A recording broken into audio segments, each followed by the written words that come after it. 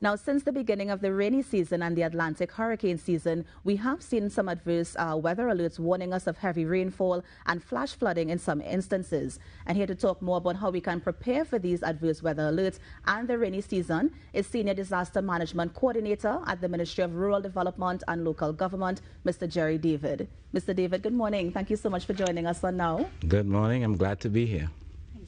Now, Mr. David, we know at the outset that the ODPM has to assist with, how we get prepared for flooding and for the rainy season. But from the ministry's perspective, how do we assist in that aspect as well?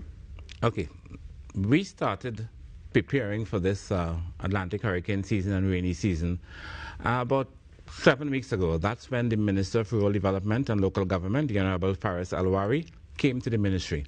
And we started the We Clean TT program. Now, what that does is it brings together the resources from all the different municipal corporations into one corporation on a weekend, 2 days. And we seek to clean that community. We are removing white waste, we're removing debris, household garbage, we're removing cuttings. Why are we doing this? We're doing this because as a mitigation exercise. All of the hundreds of truckloads of debris that we have removed so far is not in the watercourse. So that means that it allows now for a freer flow of water in the watercourses so that there will be what we call disaster risk reduction. We are reducing the risk of all of this, creating such a conundrum that communities are overwhelmed when there is a hydrometeorological event. Now, but more than this, it allowed the ministry to implement its mutual aid and assistance agreements. The fact that all corporations are coming together to bring its resources into one corporation, it means that we are assisting each other. Now, when an incident takes place, there's an incident management system we use. It's called ICS, where we work on planning, logistics, operations, and admin finance. All of this came to the fore because we are now testing the ability of corporations to respond to major issues and how we remove debris from the different municipalities. So, Mr. David, let me ask you, is the plan only before the rainy season begins, or are you also going to get involved when we start seeing the rains and people are calling out their regional corporations to assist in that sort of thing? Now, we have not yet completed that program, so that this weekend it's Arima Borough Corporation's time. So that for this weekend, the caravan will roll into the Arima Borough Corporation, and we're going to be cleaning up that corporation. We have last weekend it was Princestown. Before that it was Mayara Rio Claro. Right. So but that's in mitigation. Your question is about response. Yes. So that when things happen, the disaster management unit of each municipal corporation brings together the sum total of all the equipment in any municipal corporation, and we would respond. And we respond to any hazard that impacts the communities. Now, as it relates to the regional corporations, is it that there's like a lot of flooding in the area and I call my regional corporation? Will that particular regional corporation respond, or will everybody come together to get in that community to assist? Okay, now, when one corporation is impacted, we say we are at level 1.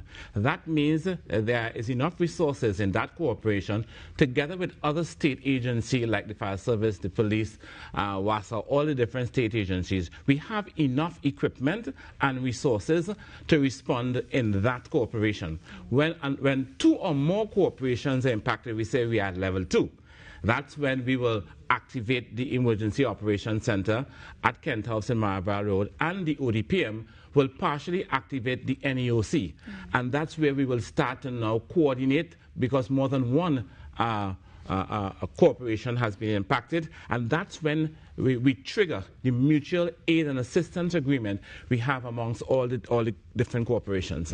Now, I'm glad that you mentioned ODPM, because I know ODPM, before the rainy season, they also have, I believe it's in May, they have their National Disaster Preparedness Month. Does the ministry work with ODPM to get this off the ground? Now, and let me put that straight. The ODPM leads the effort for the National Disaster Prevention and Preparedness Month. It is a multi-sectoral committee appointed by Cabinet that works to bring awareness to Trinidad and Tobago on all the hazards, and disaster risk reduction. We keep saying that all the time. What we're saying is that we may not be able to totally eliminate the effects of all the hazards that impact us during the hurricane season and rainy season, but here what we can reduce the risk. And we have had 8 tropical waves that have hit us since the hurricane since the rainy season started. 8, and I think from this afternoon is the 9th. So what are these tropical waves teaching us? What are the lessons we learned? What we have been impacted by these tropical waves, high winds. And we are talking about 15 minutes alone, of fierce, sharp, high winds. In one park in Diego Martin, 6 trees fell. And throughout the country, we have been seeing that trees have been just toppling over and falling. So that one of the hazards that the tropical waves is showing us is high winds. You remember this weekend, we had a roof that was blown off. And that is the superstructure of the roof. Just came off the house and fell into the roadway. Now that speaks to how we are building our roofs. It means that there needs to be emphasis placed on how we do that ring beam, that when we put in the box and we reinforce it. Yes. It means that those individuals are not paying attention, and that was a purling. There are these C purlings and Z purlings that they use to construct the roof. And then we have another type where we saw that all the different galvanized sheeting just came off the roof and exposed the rafters, and all the lats were on the ground. That speaks to, again, the type of roof you have. And I want to let, if you live in a country area, and if you live in areas where you have a lot of wooden roofs, here's what. A lot of termites. And that's what we've discovered. A lot of termites are eating at the rafters. And you don't know because they're eating on the inside. When I was a young man, we used to see these rain flies. Rain flies are not special creatures. They are termites that take wings after the rain falls because the earth is saturated and the termites come up and we see them flying all around. When you see that, know that they're in your roof. So, Mr. David, what you're suggesting is that even before the rainy season begins, what we should find ways to reinforce our structures and roofs and stuff like that? We need to do it now. I have always lamented the state of the housing stock in Trinidad. Not only houses built with, by persons who are socioeconomically challenged, and I understand that, how difficult it is for them. I want to advise them, go to the National Commission for Self-Help and seek for some help. Habitat for Humanity will help. And there are many people who really need the help because they have huge bricks holding down the... Well, I was just about to ask us that because I've driven through some communities and I've seen the bricks on top of the galvanized or the stone on top of the galvanized. Is that enough or do we need more? That is not enough. And those individuals need special help. And I think it will require all of us to come together and help them, the state, private institutions, because we will only see the true impact of that when we are hit by something major. But not so. Last year, let me give you an example. We had 1,073 roofs blown off or partially blown off. And we didn't have a hurricane. Just sharp winds caused by tropical waves. So that apart from the wind blowing up the roofs, the winds are blowing the trees that are near the homes. That's another hazard you have there. You see the mango tree, the pomarac tree, the cheddar tree that you love so much, that's so near the house? And the earth is becoming saturated now. With 8 tropical waves having passed by and all that water, the trees are just toppling over and falling. So you have to look at that hazard also. Now, Mr. David, as we talk about these hazards, so there might be instances where somebody, for example, may need to go to a local shelter. Does the ministry have oversight over this, or this is strictly ODPM? No, this is the Ministry of Rural Development and Local Government. That's my ministry. Right. We have placed signage in 70 of the shelters. Now, during COVID, we had created COVID-compliant shelters. Right. That is shelters that had all the COVID, anti-COVID requirements. Now that it's opened up a bit, whereas we could have placed 50 persons in a shelter during COVID times, we can probably bring it up to more 100 now. And there are signage you will see throughout the country on these 70 COVID-compliant shelters, which meet requirements. We have now placed signage outside, and you will see it, and it will say things like walk with your grab-and-go bag. It will say the capacity of the shelter. It will say the current capacity. It will say shelter rules must be followed. So we have all of that being done as we speak. And we have these shelters in all of the regional corporations? All of the 14 regional corporations. It's not, and there are 70 of them that are COVID compliant. We have many more shelters. Of course. But these have the signage on them. Right. Now, I know that you mentioned that the ministry partners with certain agencies such as TTFS and TEAM and that sort of thing. What is the response like in Tobago? I would prefer Alan to speak about that, but I know that Tobago is well managed, yes. And they have had, the thing about Tobago, they have a history of having been hit, and quite many of the population, they are older now, about like my age, right. So they remember flora, yes. And so that they have this keen, sharp awareness of the effects of a hurricane. Right. Not so in Trinidad. Many young people have never, all they have seen is high winds. Oh, we've heard the stories of flora. Yes. I've heard the stories, yes. But having experienced it, no.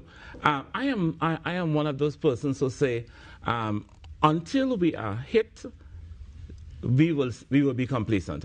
It is not that I'm saying I want to be hit. I would love to not to be hit at all. But when we are impacted by a hurricane, then I was in Barbados many years ago when there was a hurricane. So I got to understand what a hurricane is. And many trainees have not experienced that. So what do we do? So if it is, and then there's I was telling you that the tropical wave has taught us well, sharp winds, trees will fall, the earth will be saturated. So that with this particular tropical wave that is supposed to come by, I think it's from this afternoon, when that happens, water will flow quicker now because it's no longer, the earth is saturated. Right. Now that makes it a little more difficult. Now if it is that you live in a community, you must know where you live, know the vulnerabilities. If you live below the level of the road is here, right. But your house is here. No, you're going to get floodwaters. Yeah. What do? Go to the regional corporations. We are well stocked with sand and sandbags. Now, this is not the panacea, cure for all for flooding. Of course, yes. There are fundamental things that need to be done in a community and changes in the mindset of many community members. So you go and you backfill the yard. Oh, we love to do that. Backfill, and the water is not coming to your property anymore. Hey, it can leave the community. And even that water didn't leave the community. And Mr. David, I mean, what about those who build close to the riverbanks as well? And so when the rain falls and that water rises, I mean, they may be at risk as well. Very much so. And there are many persons who are built. When you look at some of the houses built on the banks of the Caroni River, you wonder how people survive there. It's tough. And but once you are near those rivers, understand that you took the risk. If you took the risk, then you must put in the mitigation measures. Of course. You must have a plan if you have to evacuate, where you go to a safer location. All right, because it is going to come because it is the rainy season. We have two seasons, the dry season and the rainy season. Expect that. Get your sandbags from your regional corporation. That may help. The hurricane straps. When you're building now, you need to put in these hurricane straps. And stop building the roof with these huge eaves. Trainees love to build big eaves to cover the windows because they don't want the rain to blow into the home. Yeah. If you go to some of those countries that have been hit by hurricanes, Anguilla, Antigua, you know the size of those eaves? 10 inches. At most. At most, yes. 10 inches. Yes. In Anguilla, they don't even put in corrugated iron roofs anymore. They concrete the roofs. We only have a few more minutes, but I wanted to speak as well to the people who, when they see the floodwaters, they like to go and take a bathe in it, or they like to drive their car through it. What is the effect on the car? What is the effect on the person? I mean, what can we tell them to prevent them from doing things like that? 6 inches of water, just 6 inches of water could push an individual away. A foot of water could drive a car, could push a car away. So that's important that you don't do that. And you cannot tell where the road ends and where the drain begins. Yeah. So it is important that you don't drive through those waters. Sometimes you must have a little patience, and we may have to shelter where you are, shelter in place, and allow the water to go down. And bathing in the water, when I think about it, all I think of all those pathogens that are in dirty water. You don't know the dog that died away up the street and is now coming down in that water. Chemicals by people who are doing agriculture. All of that gets into the water, and I see it, and I've seen it.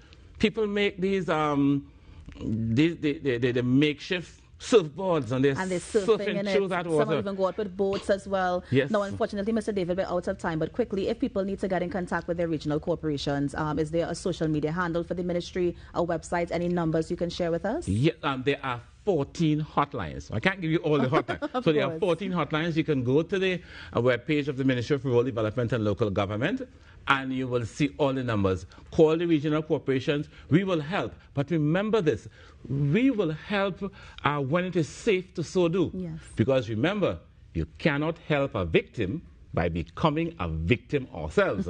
So we will come out and we will work and assist you. Yes.